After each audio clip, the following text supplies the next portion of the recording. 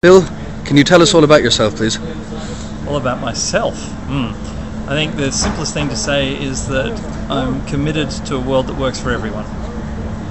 And what do you do all day? What I do all day is listen.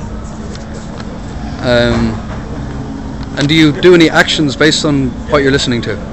You see, most people don't get this, but listening is the most important action a human being can take. Because if you're in a room with people and you make sure that the people feel heard, you can get almost anything done. And are you careful with who you listen to? No, I believe that all human beings are unique. Our brains are more complex than the number of atoms in the universe, so everyone has something to offer. So I listen pretty freely. And how would you recommend that people improve their listening skills? It's very simple. Everyone actually knows how to listen for real, but they don't do it. Most people will listen to understand, or they'll listen to judge, or they'll listen for the gap so they can have their say, but they won't actually hear the other person or make them feel heard. But how you make someone feel heard is very simple. All you do is pretend that they're a great book or a good film and lose yourself. Actually recreate how they feel in yourself. Like you're watching a movie, that's how you should listen to people. And then they'll feel heard, then you'll really get them and where they're coming from, and they will love you. Very, very insightful. There's I want to keep talking about listening, but there's a lot of buzz lately about, say... It's a bit ironic talking about listening. Go on.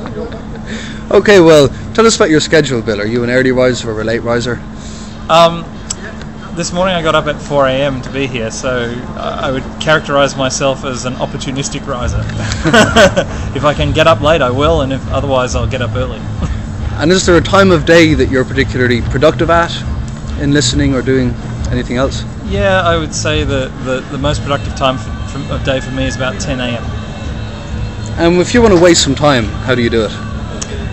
I don't think that time can be spent, saved or wasted. Time's all you have.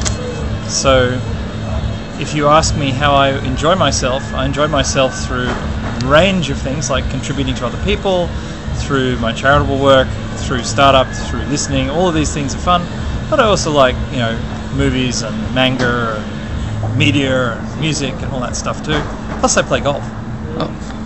And are there any thought leaders or writers in business who you really recommend? Whoa, there's so many.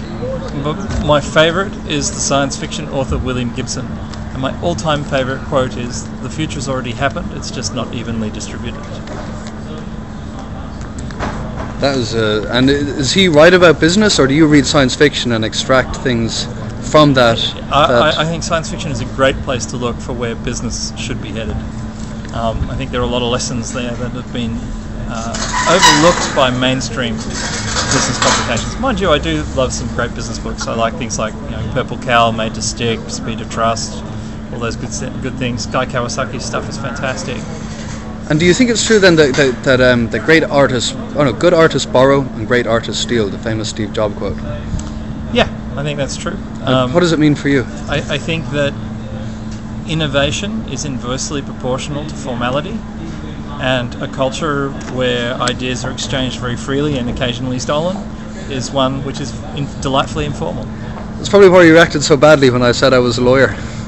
What you mean, me running away screaming at the speed of light? Yeah, exactly.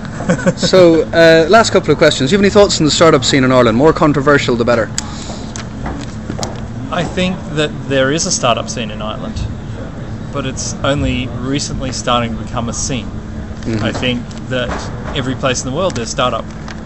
But that comment about formality that I made before, I think there's been a bit too much formality. It needs to be mixed up a bit.